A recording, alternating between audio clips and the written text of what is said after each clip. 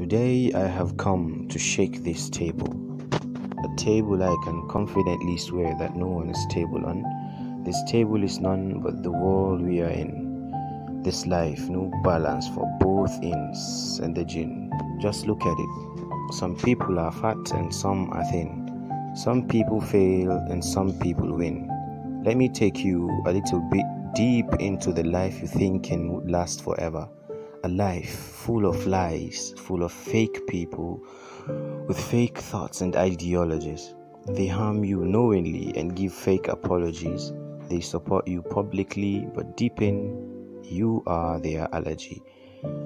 They can do whatever it takes to drain your energy, but stand firm. It won't be long, and everything will be gone. In this life, we come and we go to where we belong. Doesn't matter if your time is short or it's long, so long as you breathe, then we in this together. And God gave us life, but it's not forever. It's your choice though. You could use it for whatever, and you could do good with it, only if you're clever.